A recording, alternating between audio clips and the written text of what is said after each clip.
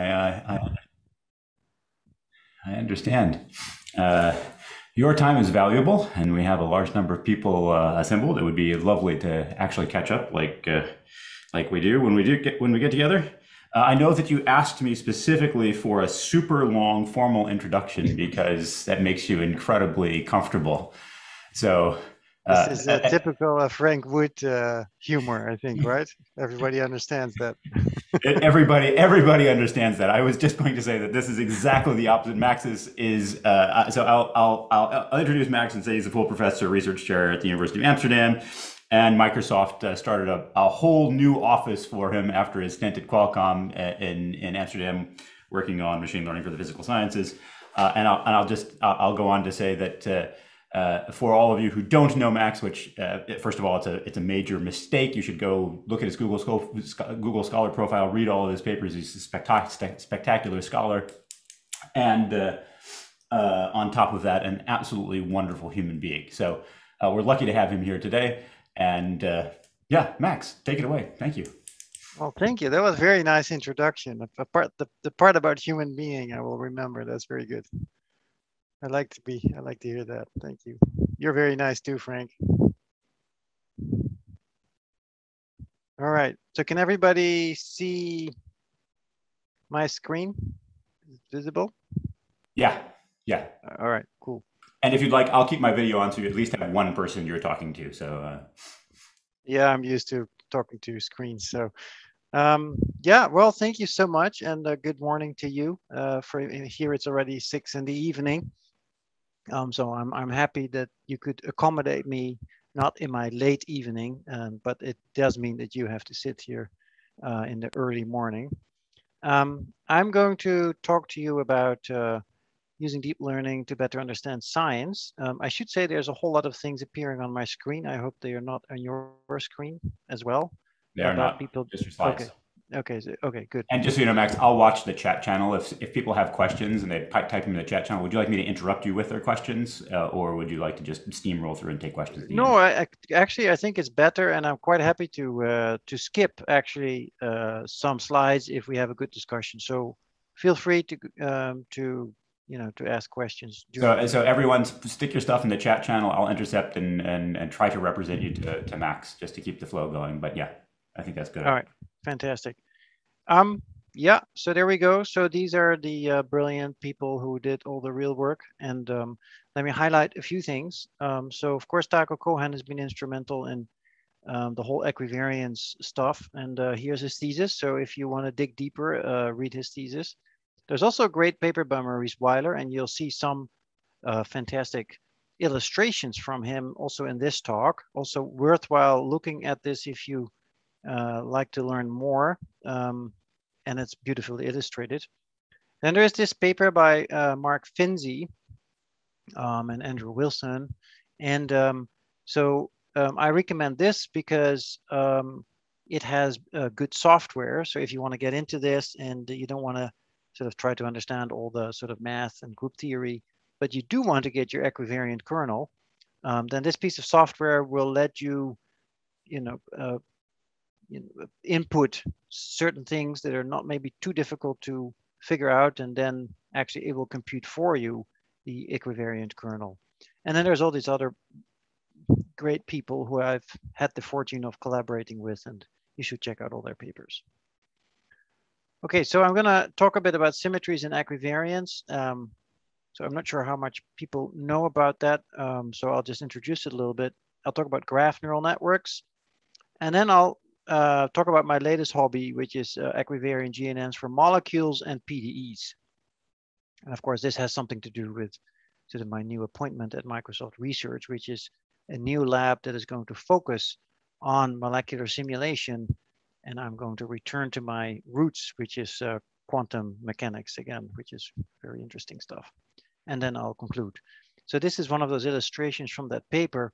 And this was to illustrate that you can actually do deep learning on manifolds. This is a sphere, but you can do deep learning on arbitrary manifolds. And this is a paper that we wrote. It's called Gauge CNNs. I'll say a few more words about that.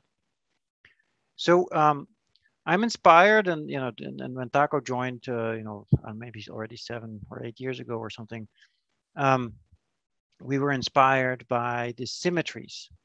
And symmetries, of course, play an incredibly important role in physics. In fact, they are perhaps the most unifying mathematical theory to describe physics and to unify different theories which look to describe different phenomenon, but really are two sides of one coin. Perhaps there's two great examples. One is electromagnetism. There was a separate theory for electricity and for magnetism before the turn of the previous century. And then James Clerk Maxwell, by using Lorentz transformations, so Lorentz was a Dutch physicist actually, and he used this set of transformations which relate one observer to another observer, which moves relative to that observer with constant speed. And you can turn electricity into magnetism if you look at the phenomenon at different speeds.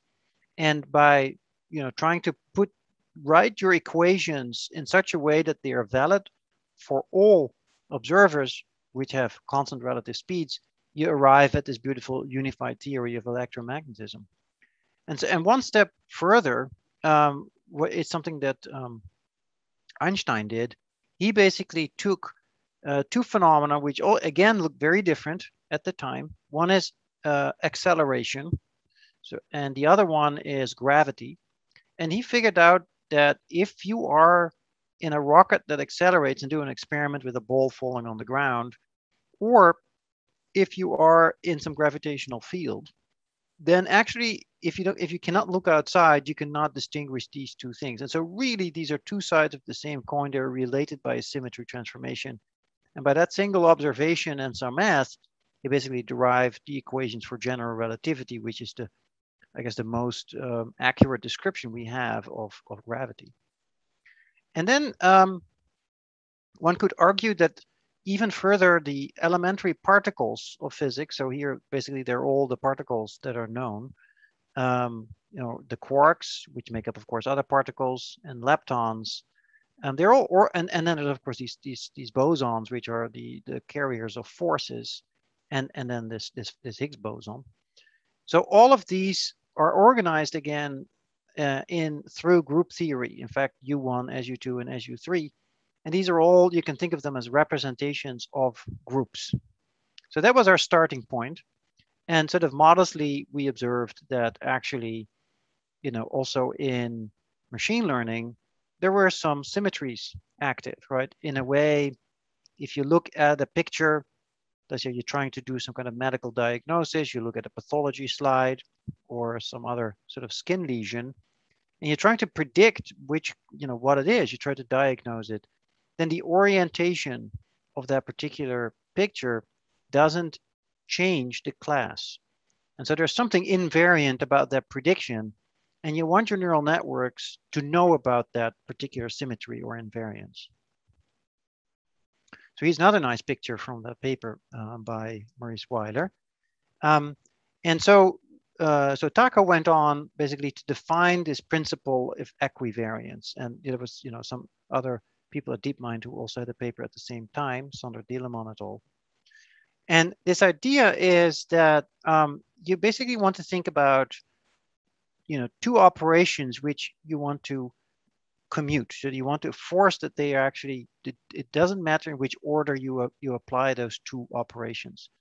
The first operation is a symmetry transformation. So here we have some object, typically you think clearly of an image, but let's say in this case we have an egg, and we have some kind of signal on the egg. In this case, it's a gecko, and we can sort of rotate this particular gecko around its symmetry axis, and so then we have this image. Now we can also filter the image, the input image, and then we get this particular filtered image, right? And now it feels reasonable to say that if I would first rotate and then filter, or if I would first filter and then rotate, I would get the same result. Now that is precisely what we call equivariance. So in other words, the neural network needs to be consistent with these kinds of symmetry operations which you can apply. Now, it feels reasonable, but it's not automatic, and that's the important thing. So what does something enforcing something like that do? And in fact, we find that it creates interesting structure in the latent representations of these deep neural networks. So Hinton called these capsules, but also in these group representations that we define, we find these types of capsules. These are subspaces which under symmetry transformations transform into each other as a subspace. So they don't mix with other subspaces. And I'll make this more precise in a minute. So you get these capsules where if you change something at the input, which is the symmetry operation, you sort of cycle or transform inside this capsule. And so you can think of that the specific, activation pattern inside a capsule encodes for the pose of the object, where the actual, the total activation of that capsule would encode for the presence of an object. And of course, similar things have been observed in the brain as well, in the cortex.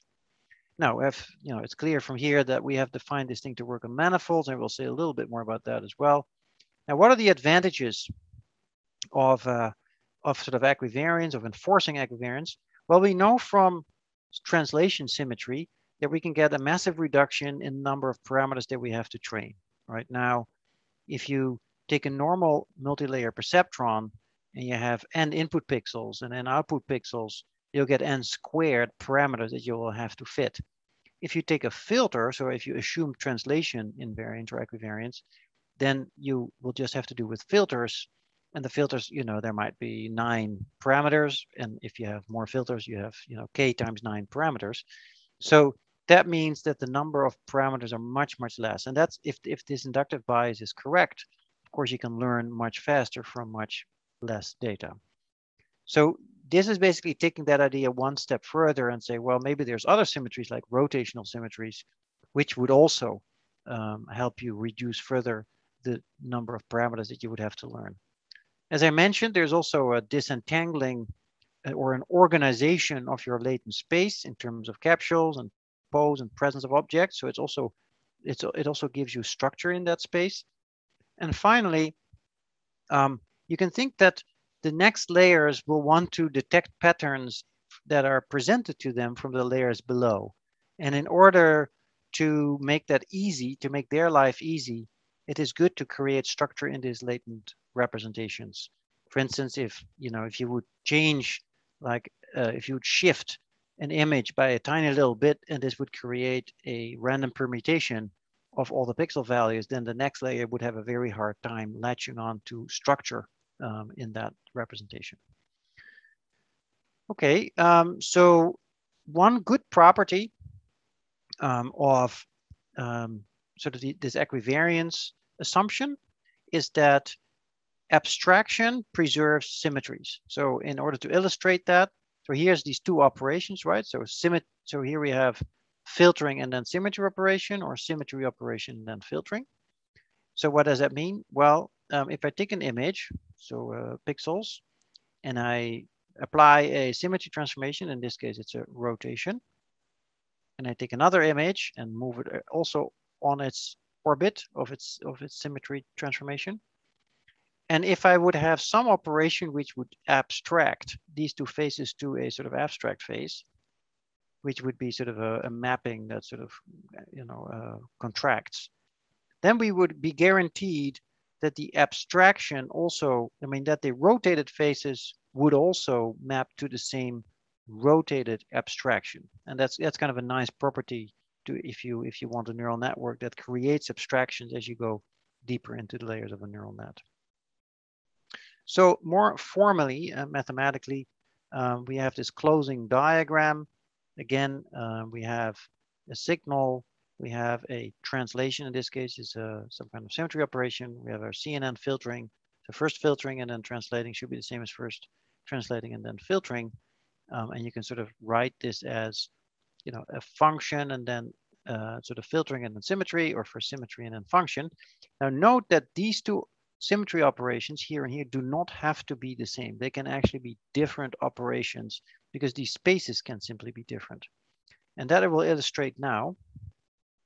So think about an image, right? And this image can be rotated like this, and it goes in the input of a neural net. Now, this neural network has an eye detector and a mouth detector, but we have now rotated the eye detector and mouth detector over 90 degrees angle, so we have 4 of them, right? So now if we apply it to this input image, then we get these detections, but clearly not these detections because they're at the wrong orientation. If we rotate the image, now 2 things happen. The first thing is that the actual detections rotate, but the second thing is that instead of this set of filters, now this set of filters at the right orientation fires. Now we call the first one an eye capsule and the second one a mouth capsule. And as I said, the total activation, which is, let's say, the fact that it detects anything, is a encoding for the fact that this thing is there. There's eyes now and there's a mouth now, but there's no football, so that the football detector didn't go off. The other thing is, in fact, the specific pattern inside your capsule encodes for the pose, in this case, the orientation. So we have the upright pose here, and we have a 90-degree counterclockwise rotated pose here.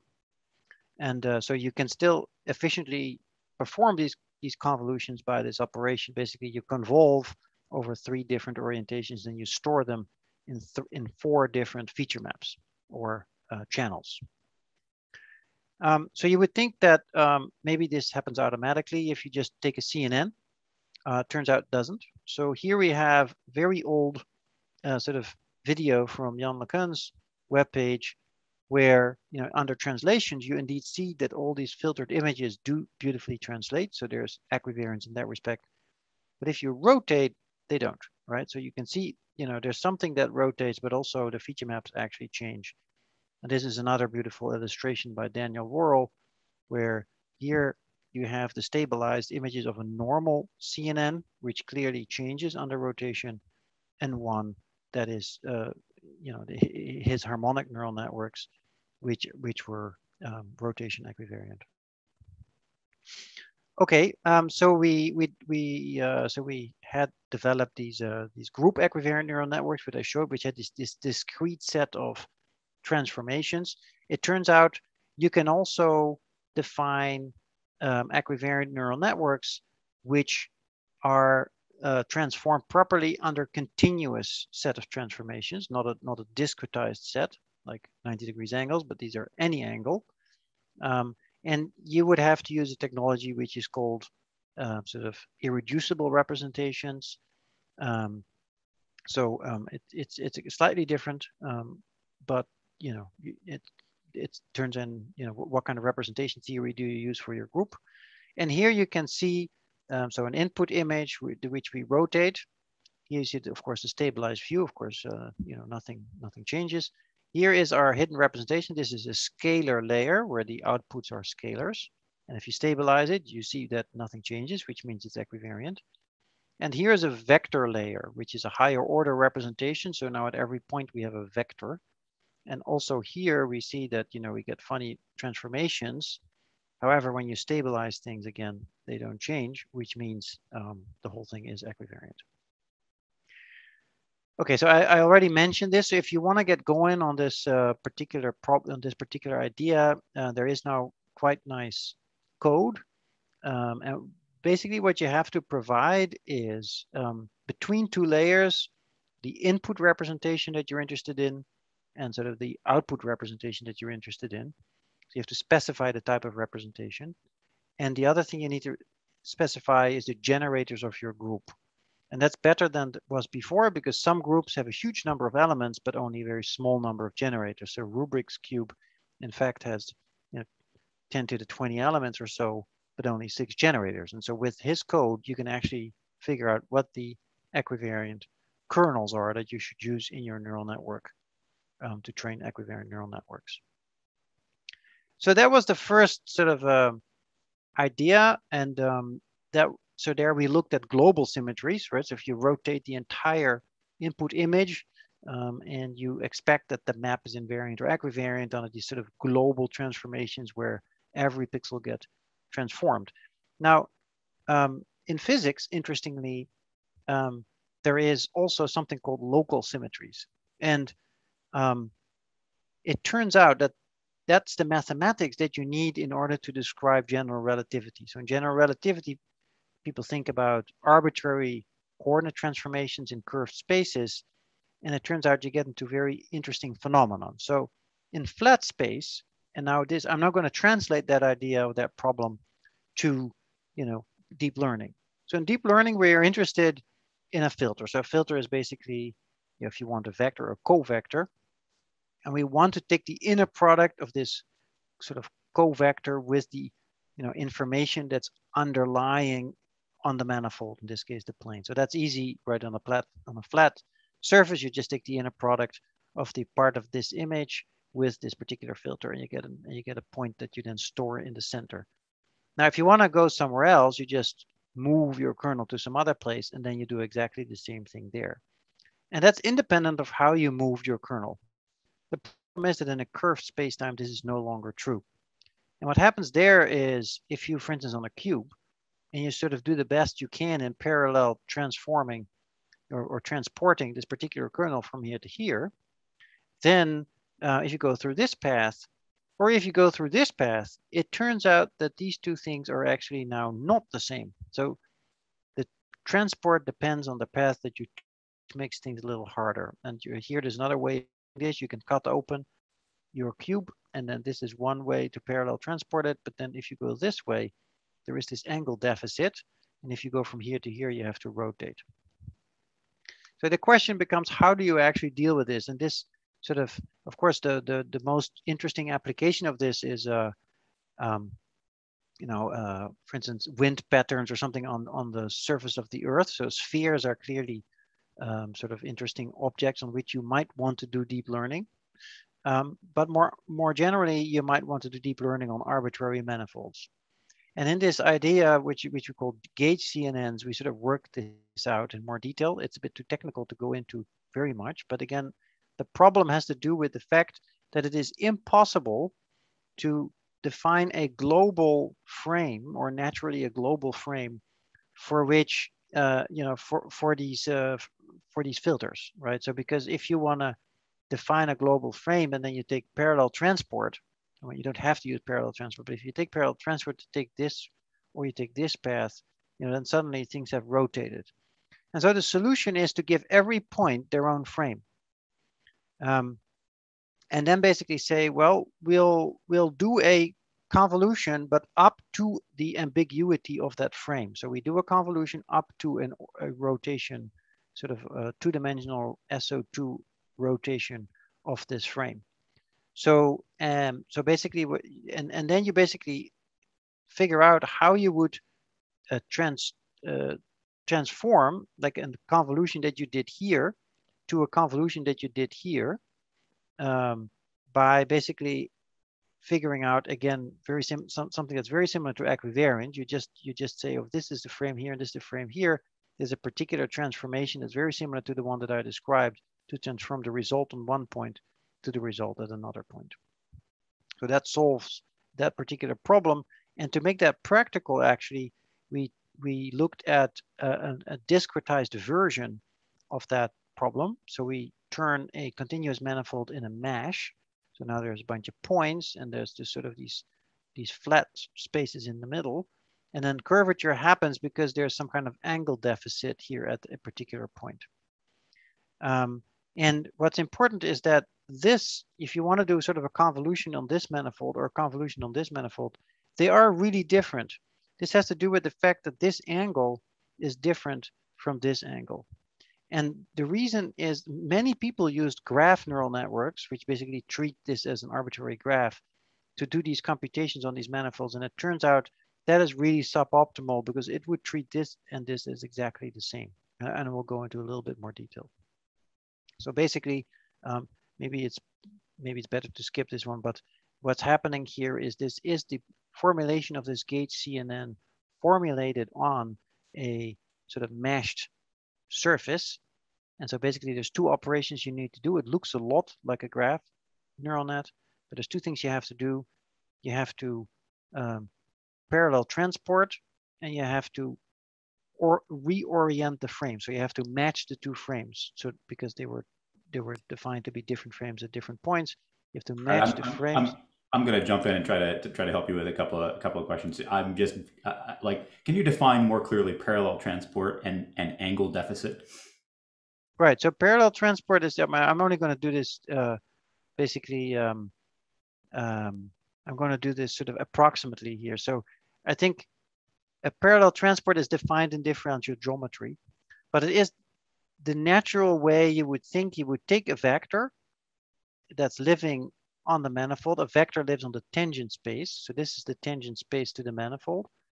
And you just take a vector, you define it here, and then you take a curve on the manifold, and then you want to sort of transport, this vector from one tangent plane to another tangent plane, right? And I think maybe here, this is the easiest place where you can see it. So here it's flat.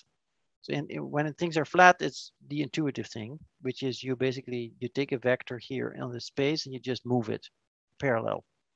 But then when you get, also on these places, it's quite easy. You just, you do what you would geometrically do. You just move it over the edge, right? And then if you do this at home, you'll find if you go this path or this path, you actually get a rotated copy.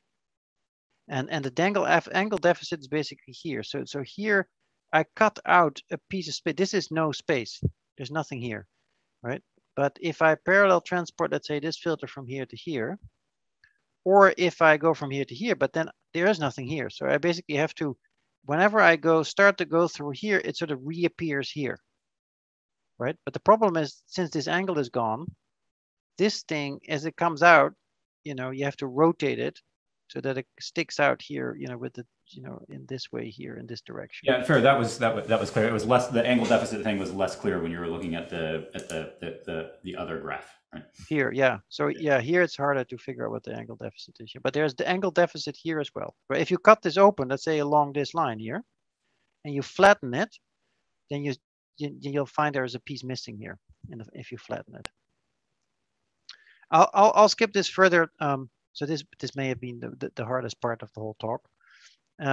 So the next thing that we want to do is we want to say, and when we got interested in molecules, so we want to sort of, for instance, understand the dynamics of molecules, right? So there is these molecules, they have forces acting on them and velocities, and we would like to understand over time how this molecule sort of wiggles and jiggles as it moves through space.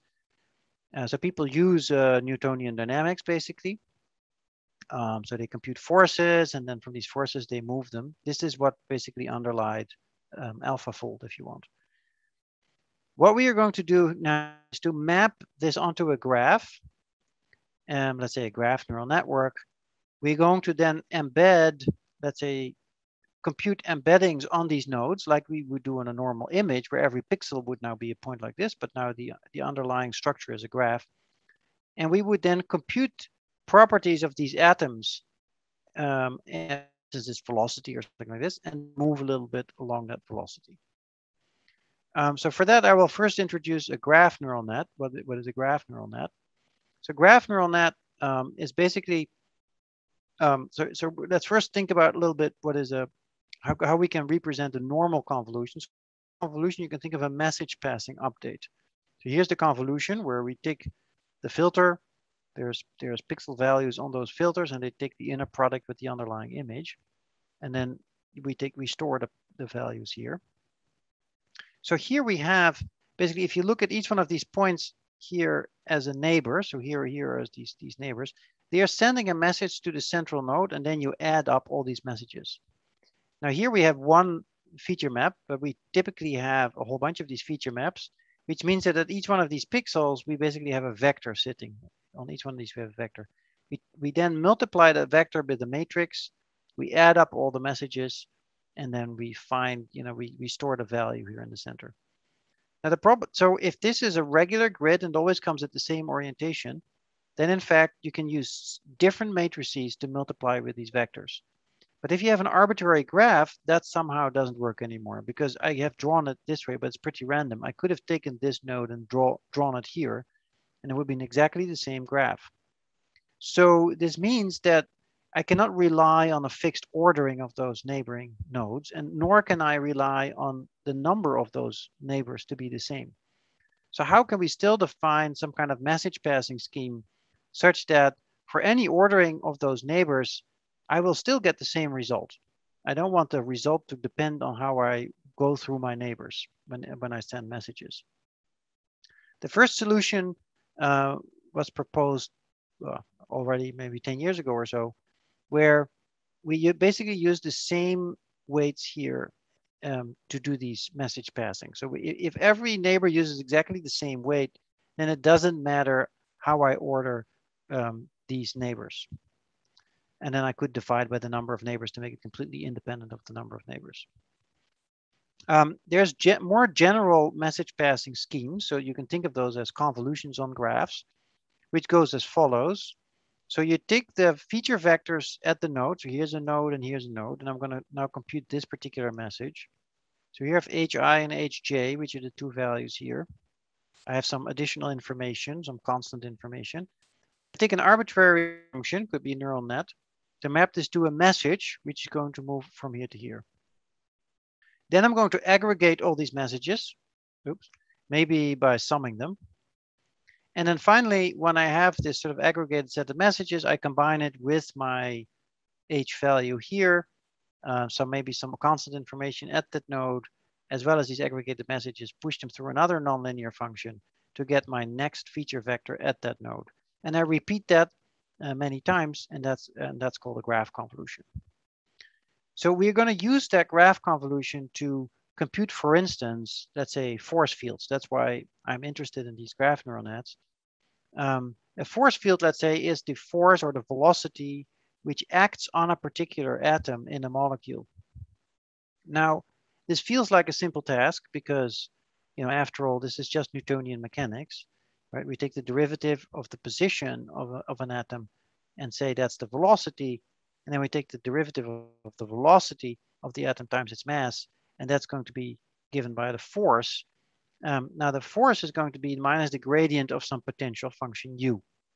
And you would argue you can compute u because, there is, for instance, this atom, applies a force to this atom, they repel or they attract or something like this. That's true, but there's also the electrons, right? And the electrons sort of wave over this and through this thing here. And they can really only be treated with quantum mechanics. And quantum mechanics on a bunch of electrons is an NP-hard problem or worse. And so it's when the number of electrons gets in the hundreds, it's a pretty impossible or very, very tough way to compute using quantum mechanics, these potentials here. So it's best to approximate them. There's, of course, in the chemistry and quantum chemistry, there's beautiful approximation schemes developed. We want to approximate them with a neural net. So let me say a few more things about molecules and where they are cool. So first of all, everything is made of molecules. All matter is made of molecules. Of course, molecules are themselves made of smaller things, but basically almost everything, you may have plasmas, you have some forces like light, electromagnetism, and gravity. All the other things are basically made of matter. And once you understand matter, you can basically design new materials. The thing is, though, that we don't really understand molecules all that well. We can write down the elementary equations of motion or the equations for matter molecules, but we can't really simulate them in a computer. With the advance of quantum computation in 10 years or so, we might be able to do a lot better. But for now, the best approach seems to be to use machine learning.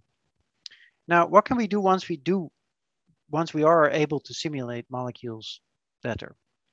The first thing we can do is, for instance, drug discovery. We can try to design molecules that bind to certain diseases, and we can try to make sure that they sort of stop certain processes that we want to stop because they make people sick, right? And so that's drug discovery. Then there is photovoltaics, which is turning light into energy. Also there, photocells, there's the design of the molecules here that will turn light into electricity. Then lubricants, so 20% of all the energy that we lose is basically through friction. And so better lubricants could, make a dent in that, that waste of energy. Catalysts, which is basically trying to accelerate certain reactions, some chemical reactions. For instance, very important for hydrogen production, right? If you want to take water, split it into hydrogen and oxygen, that's actually a pretty expensive process. And so with a catalyst, you can accelerate and make that process more efficient energy-wise. Nitrogen fixation is the process by which people make fertilizers. It turns out it's extremely polluting. There's a lot of CO2 coming out of that process. It takes a lot of energy to produce this, but again, it's very important to feed the world. And then, whole cell modeling is another application that's a little further away. But so you see that the amount of things we could do once we understand molecules better is very inspiring. So what do we need to be able to do better when we study molecules? The first thing is we need to be able to do more accurate simulations. And as I alluded to before, the way to do that is to approximate the quantum mechanics which governs the electronic structure, because the electrons are basically 90%, represent 90% of the forces that are applied to the ions, to the atoms here. But you can only compute them, exactly using quantum mechanical calculations. But that very, very quickly is too expensive. So strong approximations here are important. Then we need to do faster simulations, because an atom or a molecule wiggles at the time scale of femtoseconds, which is a millionth of a billionth of a second. And so in order to do, see molecules do anything interesting, you need to speed that up by, maybe 1,000 billion times or something like that. So you have to really make this a lot faster to see things, processes that we are actually interested in. Let's say, a chemical that goes from one state into another state. And then finally, we need to be able to do simulations at much, much larger scales, not with tens of atoms, but with hundreds of millions or even billions of atoms, like for instance, the proteins in the cell of a body or something like this, of our body. So, so we went on to generate or to develop a number of graph neural networks that would now combine these two properties, the equivariance that I talked about, as well as this sort of graph neural nets. And of course, you can see why this is important for molecules. Molecules look like a graph, first of all. Secondly, if I rotate a molecule, let's say around its axis, we do not expect that the properties of that molecule change anything. It's basically the observer maybe that is rotating, rather than that we expect that the properties of a molecule would change if we rotate it in space. So what we really want is we want graph neural networks that are equivariant under translations and rotations. And that's called sort of equivariant, EN equivariant graph neural nets. So here is a. Can I ask a question? Yeah. So, go ahead. So I mean, molecules look like a graph, but this is only if you look at their principle. I mean, they look like a graph, but you showed forces from x1 to xn acting on everything. So are you doing pairwise along the principal bonds, or are you all pairs? Yes, that's a great question. In fact, there's different models that do different things. So for scalability, it is really important that you don't do all pairs. Because that's well, right? Yeah, so that's n squared, and between the atoms, I think that is fine, right? So it seems like your direct neighbors have a much bigger impact on what where you are than your neighbors that are far away. But for electrons, it's more complicated, right? Because certainly electrons that are far away, there's some free electrons which are actually able to move freely throughout the whole molecule, and those would have apply forces which are much more long range. So but for basically the models that we have looked at is both fully connected, everybody interacts with everybody, and as well as just looking at your neighborhood. And it turned, of course, it's really the ones that just look at neighborhoods are scale much better to larger molecules. Right. So equivariance for a graph neural network looks as follows. So you take a graph, it has certain properties, again, features which live on the nodes, which could be a representation of that particular atom. And then there is vector quantities. They could be the velocities or the forces. And then what we want is if we take one step of graph neural network filtering, which means that we change all these properties and we change these vector quantities as well, right? Then if we first do a rotation of the molecule, so here we see that X4 rotates this position, so the whole thing rotates around. Now the invariant features here, they remain the same, right? So this set of things and this set of things doesn't change if we rotate because they're invariant features. And the vectors here, they rotate in the way that you would expect, right? So this vector rotates with the whole thing to then become this thing. Now, if we first rotate and then filter, or first filter and then rotate, we want to get the same result. That's the equivariance principle that we then, put place onto our graph neural net. Now, here is the set of equations that we used for these graph neural networks. These are actually quite fast because they don't do very complicated operations here. The ones that I'll show next quickly do more complicated things. But I guess I'll just skip over this because we're running a little bit out of time, I think. But you can sort of look at these equations. There's, again, messages, as I explained before. They now also depend on the distances between two molecules. And then there's some update of these vector quantities in such a way that they are actually vectors. So they rotate as vectors under rotation. And then we do simple message aggregation again and updating all the features just like we do for a normal graph neural net. That's fast and that works actually quite well. I'll just go quickly over extensions of this. So this is the SE3 transformer, which is a more sophisticated graph neural net that only looks at neighbors, but has a much more sophisticated way to represent functions. Instead of just vectors, there is now much more complicated functions on spheres that you can use to represent the vectorial features for a node. We use spherical harmonics to do that. Details you should look up in the paper. Maybe it's interesting, and this is also a transformer-like architecture with keys and queries and stuff. Now, what's interesting is that this type of thing has been used also in AlphaFold. So I think the AlphaFold model is quite similar to this. They also called it SE3 transformer. The details are probably quite different, but the idea is probably very similar. And that's, of course, to predict the actual forces on the atoms so that you can fold them over time. Now, this I'll just show you because there is a as a paper that will come out most likely soon called steerable equivariant message passing on molecular graphs, where we take this idea one step further. It's a very general architecture to design equivariant graph neural networks. Okay, so I have until what time, Frank? How much more minutes do I have?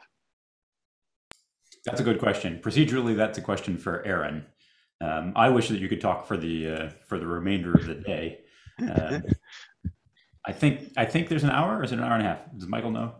That's a good question. It's probably an hour, I think. But how much time do we want to keep for questions? I think that's important. The questions have been slow in the chat channel. There are a couple of them right now, but let me double check on the time. Let's plan for an hour and give yourself 10 minutes for 5 or 10 minutes for questions, and maybe we can stay a little later if people are interested in it. There's a question right now relevant to what you're talking about. Is the attention only calculated among the nodes in the one neighborhood, or is attention, Yeah, just a neighborhood. You have to define your neighborhood by basically taking a sphere of a certain radius and then finding all the atoms that are in that radius, and then you get the attention weights that you compute using query key, computations just with those neighbors. And now the trick with this transformer is that these, the weights are invariant under rotations, but the values V must be equivariant as to transform as a vector under rotations. And that was a question from Emmanuel Salas, just to be clear. Yeah. Okay. Yeah. So then I'll just quickly say something about generative modeling. So this is known as inverse modeling, or inverse, yeah, I think it's called inverse modeling. So the idea is that we have been looking at models that go from X and then predict things about a molecule. But what if we could actually generate molecules with certain fixed properties? That would be sort of the grail, because the chemist would just say, okay, give me a molecule with this list of properties, including cheap and easy to synthesize. And then your neural network would just spit out a bunch of molecules which would have those properties, right? Now that's a clearly very difficult problem, but you can start to make it, to start modeling and see how hard it is. And we'll be using this idea of normalizing flows, where you start with some very simple distribution like a Gaussian, and you define a sequence of invertible maps that map you to an input distribution X, which is complicated. So here's the distribution, which is sort of complicated. Of course, for molecules, way more complicated and high dimensional. And each one of these steps deforms this cloud into something until it looks like the actual distribution that you're interested in. And since this is invertible, you can actually write down the log likelihood in closed form and do gradient updates. Now we applied that idea to basically molecules. So you generate a bunch of molecules with certain types from a Gaussian distributions, including their positions. And then you would define a flow that would sort of slowly assemble this chaotic bunch of atoms. You can actually change their type as you go, and their charges, as well as their positions, and you assemble them into a viable molecule according to this flow, right? And so we have actually trained these models. Now they're a little bit more involved than what I just said. So this is a model by Emil Hogeboom and Victor Garcia Sartoris. So here you take your molecule. You have to first make everything that's discrete continuous. You do this by a process called dequantization. Then we used an ODE model to flow from this space to sort of this abstract Gaussian space. And then we had also distribution for the number of atoms that you want in your distribution. So this turns out to be an invertible map. You can flow backward using, integrating in the other direction with your ODE to generate this. So now we can sample in this space and then flow in this direction. And if you do that, you get things like this. So here you have your input, and you see it flows into a nice molecule. You can rotate it with the probability is maintained. And then this is the inverse transformation going back to the latent space, right? You can see change colors because that's actually allowed. And then here you assemble them back and you can rotate again. Max, question on the chat channel. Is the number of generated from Rinji, is the number of generated atoms prefixed or sampled from another learnable distribution? Yeah, so it's actually the number of atoms is sampled from just a discrete distribution here. So that's this thing, a category number of atoms in the molecule. Yeah. Now this was still a bit slow, and there's a lot of room for improvement here. So this is, I think, a great place to do research, in my opinion. So the last thing I want to talk about is solving PDE. So this is the last thing I got really excited about. This is work with Johannes Brandstetter and Rob Hesseling and Elise van der Pol and Eric Beckers. And so the idea is to write down a PDE. So a PDE is basically a vector u as a function of x and t. And you write the time derivative of that vector field as some function of t and x, and the field values u and their first derivatives and their second spatial derivatives. So that's the general description of a PDE. You also need an initial vector field. You need some boundary conditions, right? And then you would like, given this initial field configuration, you would like to forward integrate to find the field configuration into the future. This is a super fundamental tool for all of science. Basically, every scientist would actually express their models in something like that. Of course, these days you have probabilistic programming, and Frank knows all about it. And you can think of that also as a probabilistic version, perhaps, of these PDEs. Now, what we would like to do is, so there's a special case which looks a lot simpler, which is where you can express this as a continuity equation. This expresses basically the fact that, for every volume in space, the amount of stuff that goes in minus the amount of stuff that goes out is equal to the change in the amount of stuff in this volume. Now that sounds pretty clear, but it basically means that you cannot create or destroy stuff inside a volume. And that's a special class of models that is slightly easier to integrate. So what we did, and there's other work in this direction too, but this is just a field that's just starting to evolve, is we took a simple autoregressive model. So we take some function A given by a neural net that takes our current configuration U of X and T and some delta T in which we want to forward integrate and gives the configuration into the future. The way you train this is the way you would think you would train it, which is you say, I have my forward operator applied to my current configuration. I have some expensive numerical solver that will give me ground truth for the future. And then I want to make sure that A is trained such that I can actually predict the future, right? And then I need to sample, U's here from some distribution. There's a couple of tricks that you really need to do to make this work. One is temporal bundling. So you don't want to predict one slice at a time because that's too slow. So you'll predict a number of slices at a time.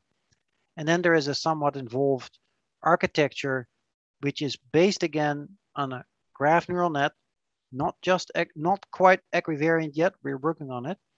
But here is what you do. So you first take your U values, the values of your field U over time, so over a batch of time. You then send them through an embedding function to create your input features for a graph neural net. Then you will do graph neural net processing. So here again, you produce messages that look at your neighbors. So these are neighbors in space, integration points in space. Now it depends on a whole bunch of stuff. You just update your messages, send messages. Then you get your final values for these features that are now sitting on these nodes. You then do a final time convolution to sort of smooth the signal a little bit. That gives you the next iteration of U's. So it gives you a next batch of U's for some points in the future.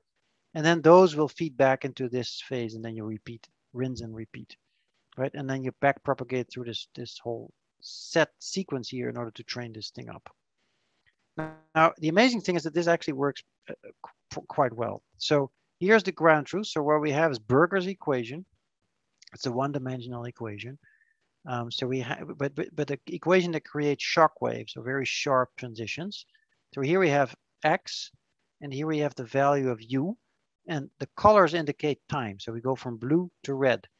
As you see, if you start with sort of this blue curve here, which is nice and smooth, if you forward integrate, what's happening is that you'll create these very sharp, transitions in space. And that is a pain for a numerical integrator. So you need very precise numerical integrators to do that.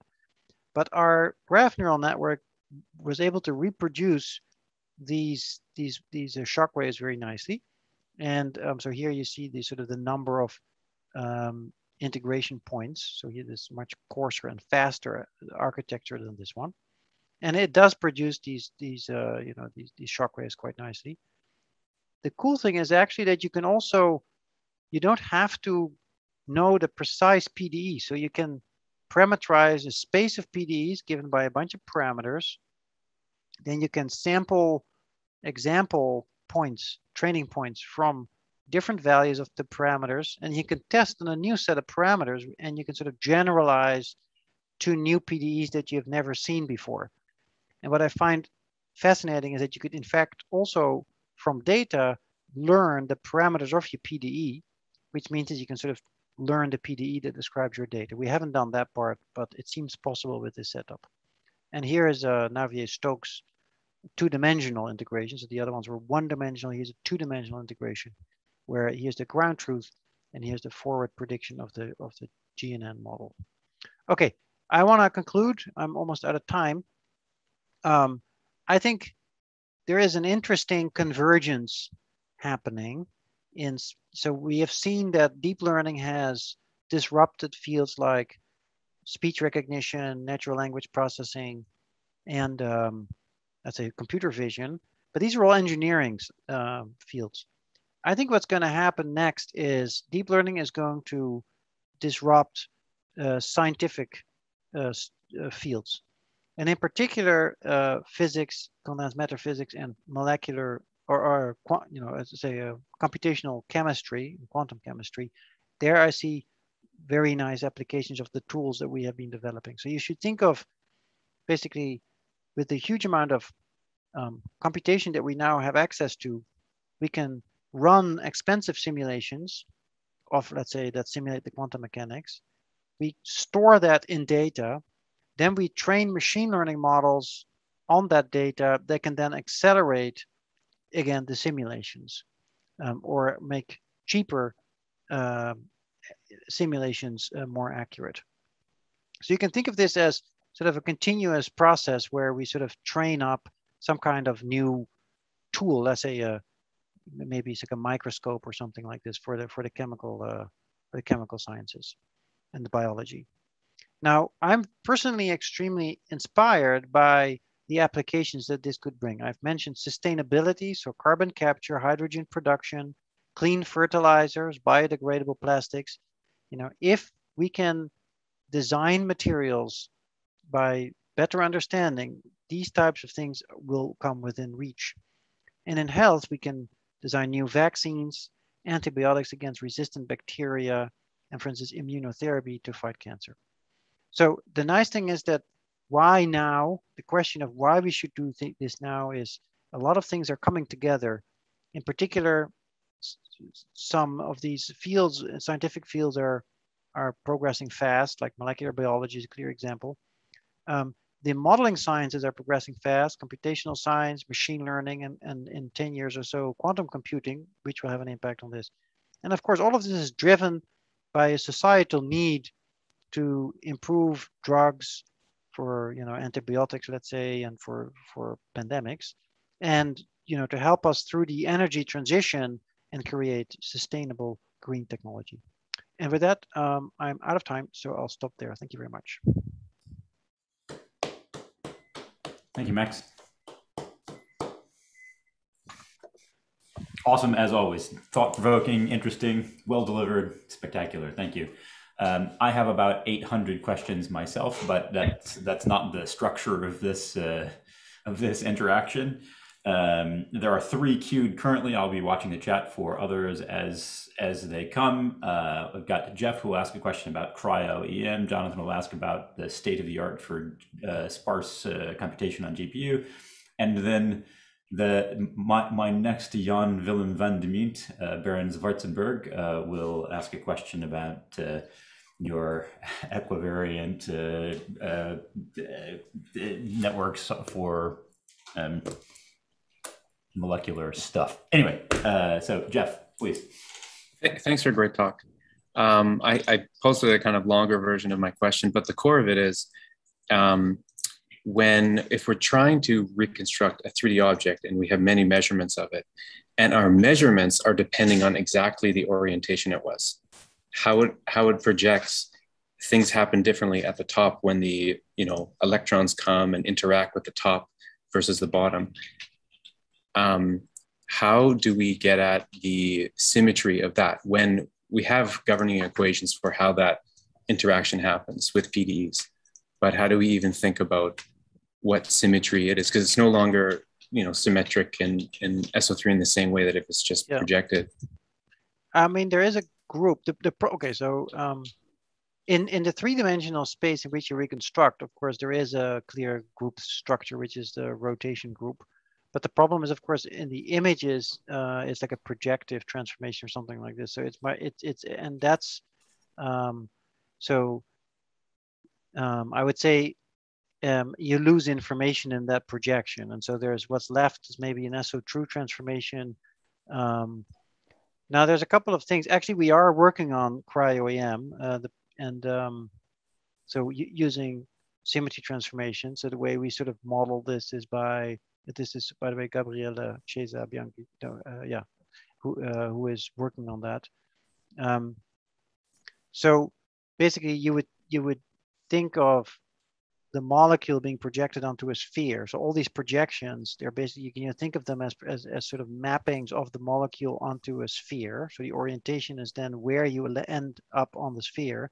And then there is another SO true transformation that you can have, around the axis orthogonal to that sphere.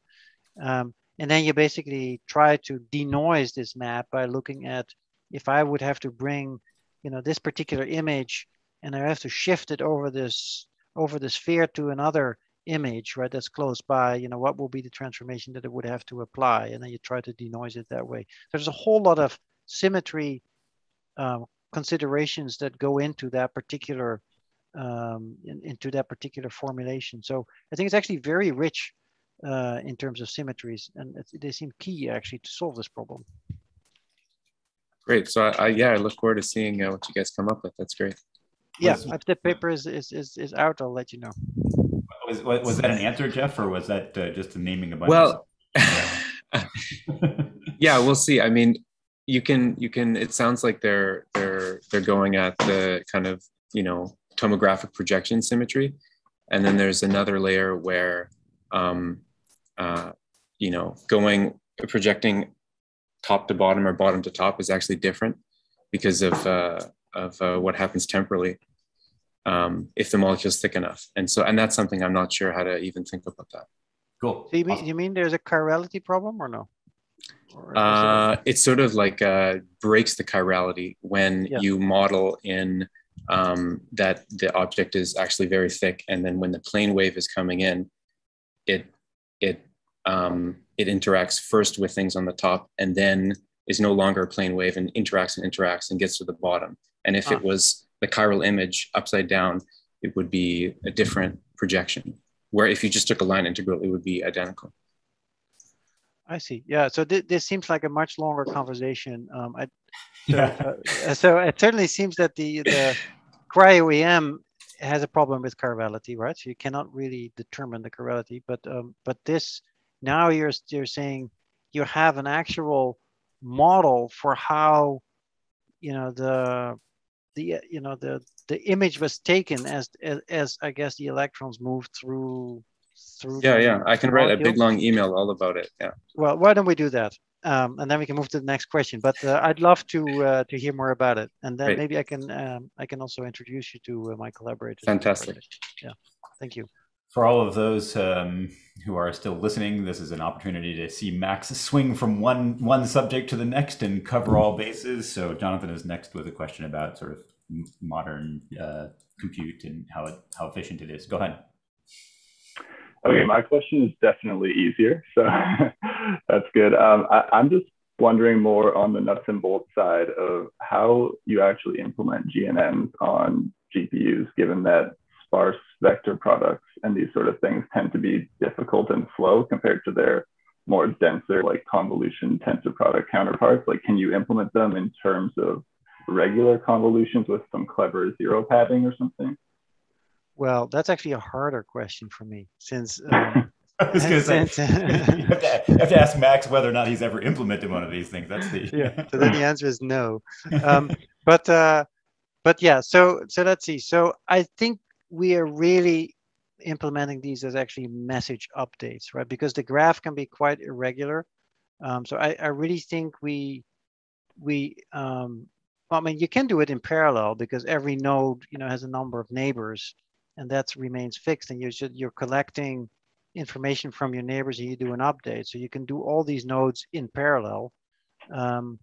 However, I don't think this is implemented as a regular convolution, but with some kind of sparsity pattern involved. But anyway, the answer to that would have to come from the person who is actually turning on the knobs with the implementation. And I can certainly introduce you to the person who implemented all that. You can send an email actually to Victor Garcia.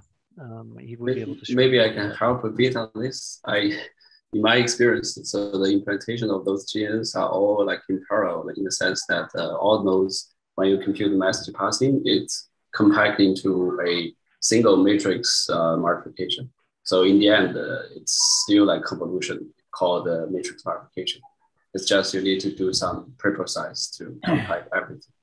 Renji, I think you and Jonathan should meet up. Let's extract to the absolute maximum we can from Max while we've got him.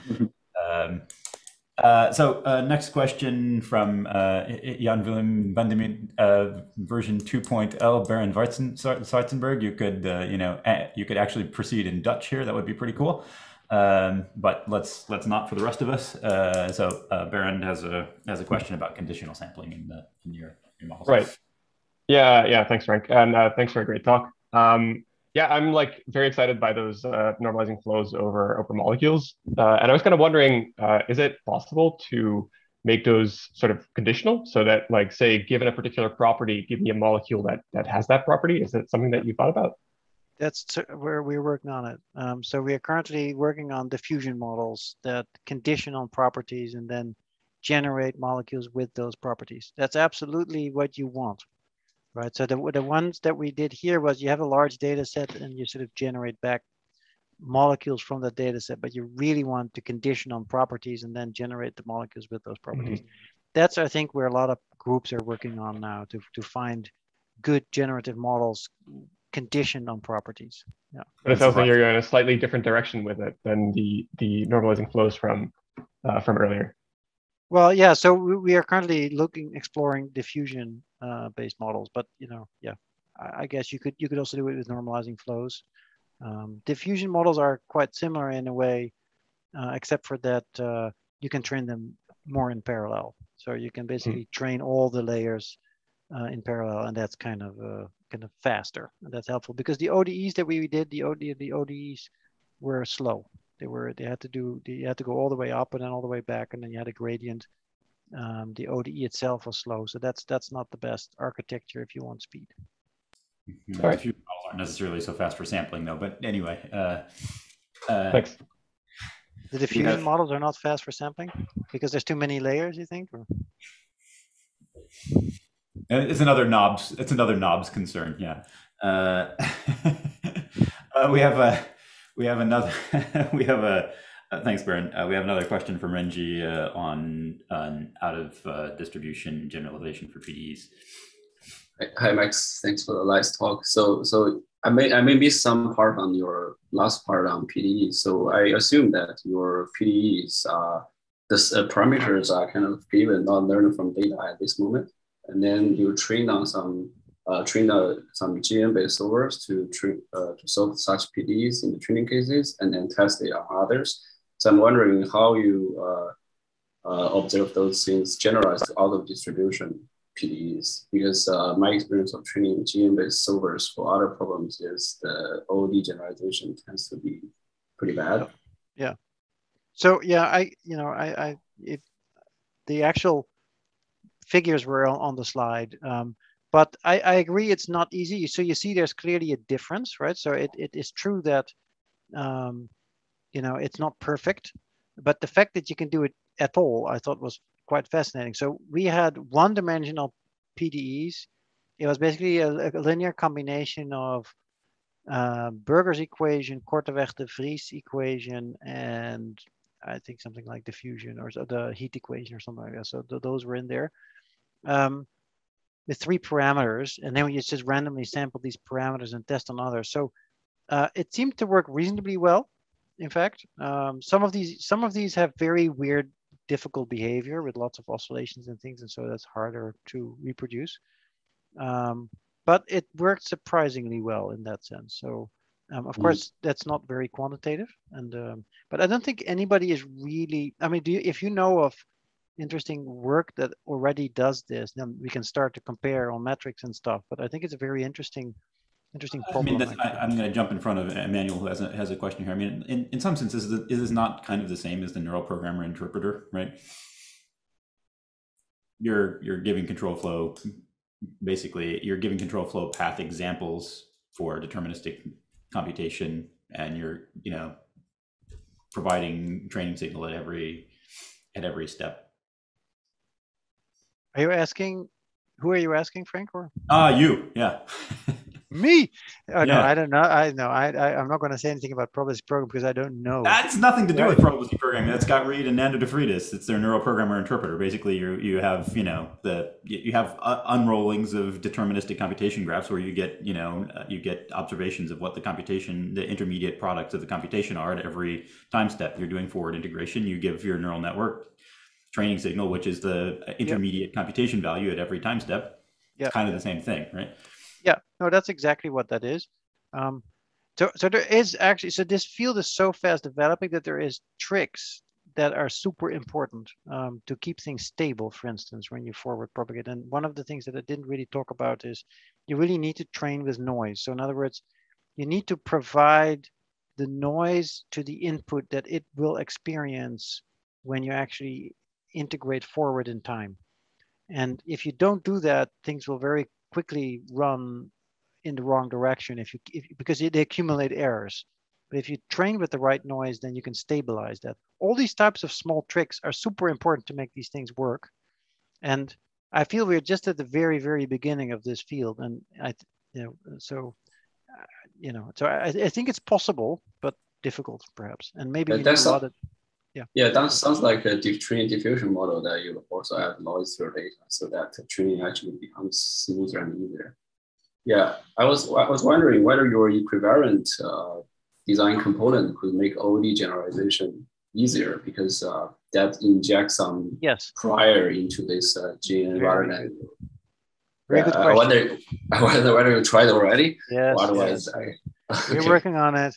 You're asking great questions, Olu, because you're basically touching on all the project that we have in the lab. But so this is certainly one. It's very rich and interesting because you can compute all the local symmetries of your PDEs, and there's a surprisingly large and rich set of symmetries in these PDEs, and quite different from just boring rotations and translations, right? These are, mixed together U and X and T values and stuff like that. Now, the representation theory for these transformations, I don't think is known, and so we would probably have to go do approximate integration of these symmetries, and it's a very interesting and rich field. But I agree, it needs to be used because you get it for free, right? You know the symmetry of your PDE. This basically means that you can perfectly predict some points on some parts of your integration by your symmetries, and so not using it is somewhat of a crime, I think. Speaking of a crime, it would be a crime if we did not accommodate Emmanuel's question. I think, yeah. Thank you. Thank you for the great talk. I was interested in the formulation of the equivariant graph layer, particularly that. So I wanted to ask just what aspect of it exactly guarantees the rotational invariance of among the graphs. Is it the thing that I noticed that's different here is mostly just that you're passing in the squared distance between embeddings at each layer? Is that enough to guarantee the rotational invariance? Yeah, that's invariance, right? So if you only pass along invariant things, then of course the final result will be invariant. But the challenge is to use equivariant, vectors and tensors and stuff like that. So for the first, it was basically we took a vector and you update a vector by basically, you can just think of, now take the vector on node I, take the vector on node J, and multiply them by complicated invariant functions.